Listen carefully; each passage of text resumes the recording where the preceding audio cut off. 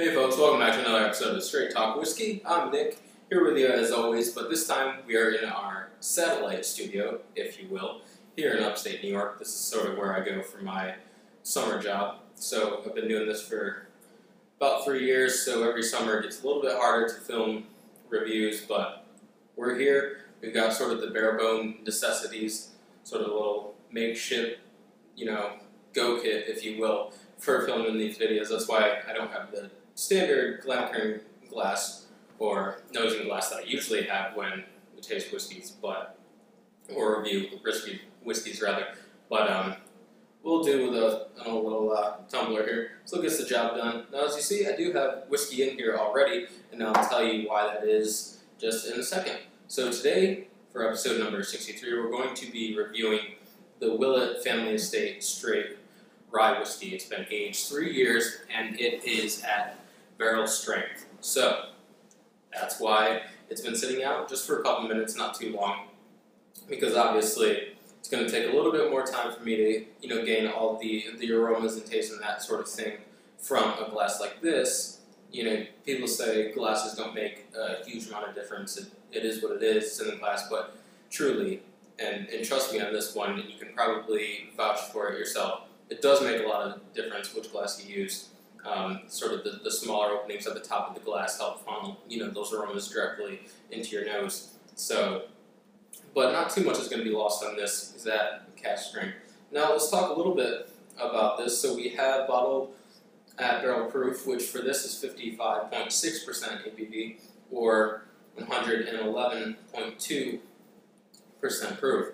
So that's pretty high up there. So it's made by the Willett Distillery. It's been around for a little while, sort of the early part of the 20th century, and it was sort of revitalized and made a resurgence in the early 2010, 2012 area. It sort of got an overhaul, and they've got an extensive range of whiskeys out there, which you might have tried already. This I've never seen out in the wild, if you will, before. The 3-year-old barrel strength straight rye whiskey. They do have a 2-year-old that's out there. Haven't had that as well, but that's all right. So we'll talk a little bit about it. If you go on their website, they do actually give you a lot of information about the whiskey, which is really awesome.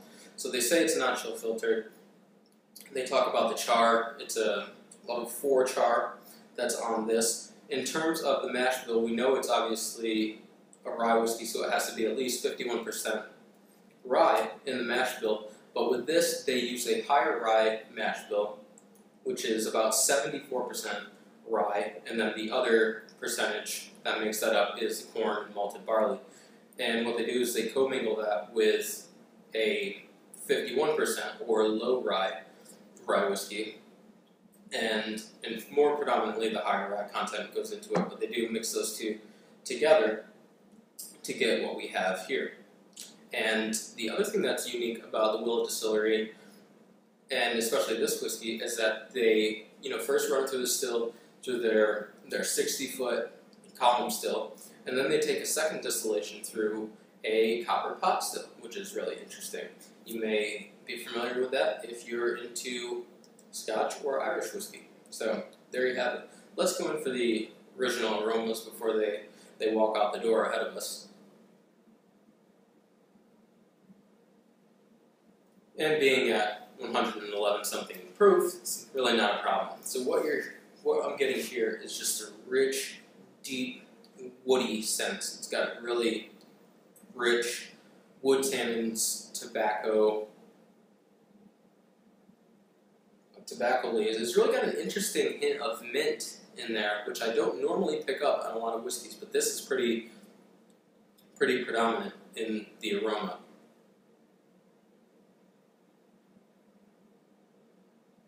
Also on the end of that mint is a little bit of a fruitier note. It's sort of like a grapefruit kind of fruit, which is really interesting. It's robust, it's rich, red, juicy, that sort of fruit. And also what you get is sort of this, it's like, I don't want to say Old Spice, but it's sort of leaning towards that level of, people associated with colognes or aftershaves that some older guys might wear. I personally like it, so it's not just the older guys. But anyway, the mint. Mint is what really intrigues me about this because I haven't tasted that, like I said before, in other whiskeys, especially American whiskey. So let's go in for the taste. Again, I don't think I said this yet, but no, I haven't added any water to this, so I don't always suggest that. It depends how much experience you have with whiskey to start with. So,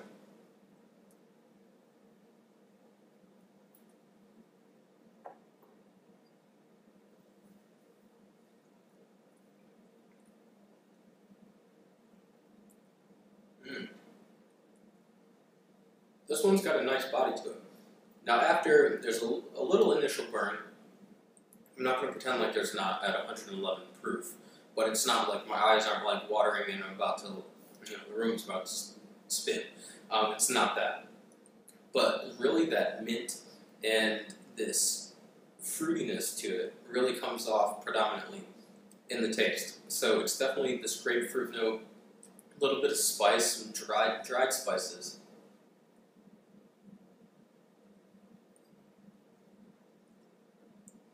Banana. That's the other fruit that's definitely in there. It's got the taste of banana to it, and definitely the texture, which is kind of interesting. It's got a good body on this. It's not quick. The finish is nice and long.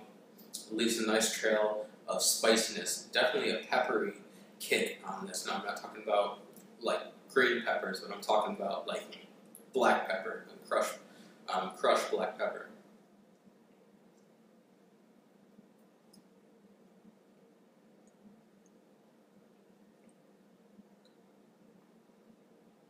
This is absolutely delicious, I have to say.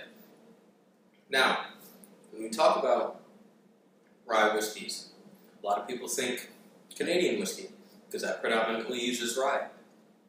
And a lot of times it gets associated with this gritty, sort of pale spiciness to it that a lot of people don't like. And it's sort of, I guess you could say, like Canadian Club, right? I've reviewed it before. It's fine for certain things. It serves its purpose. It's not really for me. I don't reach for it on the shelf too often. Actually, I haven't reached for it since I did the review on it. But anyway, so it's got that spiciness to it, which a lot of people don't like. Now, they're using probably a lower amount of rye. This is predominantly, like we talked about, 74% rye mash bill. Mixed with the 51% lower rye mash bill. But anyway, when rye becomes the predominant grain, a lot of times what you get is this fruitiness to it, which is really rich and robust. It's not fruity like an Irish whiskey, or most Irish whiskeys, I should say, in the sense that you get a lot of green apple, you get a lot of really ripe fruit flavors. This is a very robust, you get dried fruits. Like I said, you got those heavier ones that you might find in, say, rum or something like that. Grapefruit, banana is really interesting. I've only tasted that, I think, in probably Yellow Spot, in a single postal Irish whiskey. And that lends itself really to the mouthfeel of this, because it's got some body to it. And even at 3 years old, it's picked up a lot. It's at cask strength or barrel strength. So it's picked up a lot of the wood influence, but it has a really unique, rich character to it, which is just outstanding.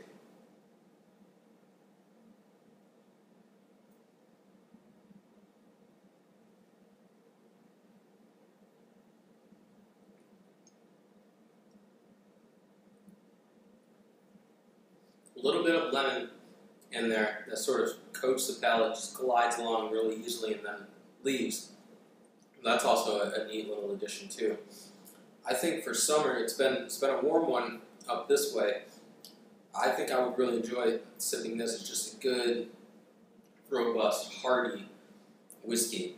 And I gotta say, with working so much recently, I haven't been too crazy about having a lot of drinks at night or during the week even. So I was a little bit hesitant when I had this, because I thought that, I was going to have to add a lot of water, and I may not be able to sort of palate, it might not be palatable at the 55.6% alcohol by volume. But it really is palatable. It's nice and smooth, but it's got this rich spiciness to it. I guess what I mean by smooth is that it's not like setting your mouth on fire like a lot of other whiskeys that I've had, and that you probably had too, can do. So I did bring a little bit of water that I was going to add and just see what changed, but I don't think I really need it in this, which is really strange to say at something this high proof. Now, I'm just recalling back to a review I did on the Jack Daniel's single barrel at barrel proof. Now that did, I should go back and correct myself there, because I actually did have, I think, a little bit of hints of banana, and I think a lot of other people did too.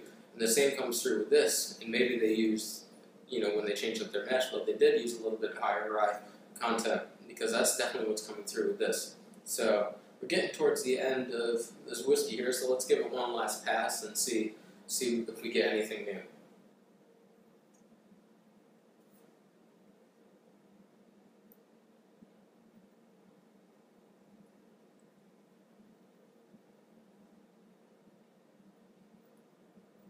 It's very akin to sort of the family tradition behind the Willett Distillery, in the sense that they have gone way back, as far as they can, to use the mash bill that was used 100 years ago, a little bit less than 100 years ago. But, they're innovating too at the same time. But in the sense, this tastes sort of like an older whiskey from, another time, when whiskeys were really robust and had a good, punch to it. A lot of times, I wouldn't say right now, because right now we're experiencing a real growth sort of in the whiskey market, and all sorts of people are wanting to experiment with different things, different finishes and casks, and that type of thing. No age statement, that sort of thing. But I would say maybe 5 to 10 years ago, it was, and this happened, all these things are cyclical. So, and you had, coming out of Prohibition and that sort of thing, people wanting something that was a little bit lighter. That's why the brands like, Jameson and that sort of thing, Evan Williams, Jim Beam, Jack Daniel's, all that sort of thing, taking things down to sort of, 40% ABV, getting you real entry-level stuff so that they can mix it with soda or ginger ale or whatever the hell else you want to mix it with. You can see I'm sort of drawing blanks on this because I don't do that a lot. There's nothing wrong with it, I just don't really have the desire to. But anyway, this just seems like it's from an older time when, this is sort of what people call their grandfather's whiskey or that sort of thing. Which is really nice to sort of see this variety amongst, dozens and dozens and dozens of American whiskeys and bourbons that are just, skimming the surface of palatable, you know what I mean? But this is definitely taking it to the next level. And I know a lot of people ask this about the price. Now, I got this, and I'm not going to say where, but it was $31, which I'm sort of shocked with, because I've seen some other stuff, particularly if you want to look back at my reviews around a year, maybe a little bit later from now, it could have been August of last year, that I reviewed something that was local to this area that was $60 or $70 and comes nowhere close to the caliber of this. So, just goes to show you, some distilleries have a track record, a good track record, because they've been doing the right things for so long. So, I think that's just a nod to Willett. And I've also, if you want to look, I've done the Willett single pot still reserve I'm probably missing a couple words, but it's straight bourbon, also from Willett. But if you want to check that out, same distillery. So, score, I haven't done a lot of rye whiskeys thus far, but I will give this a 94 out of 100, just to sort of keep getting back into the scores like I said I was going to do, and then dropped off doing it for a while. So anyway, that's it for episode number 63 or wherever we're at. So we'll be back again soon. Sorry it took so long to get a review up since the last one, but things have been busy and we know how life can be sometimes. So at any rate, if you're going to drink responsibly, and we'll see you next time.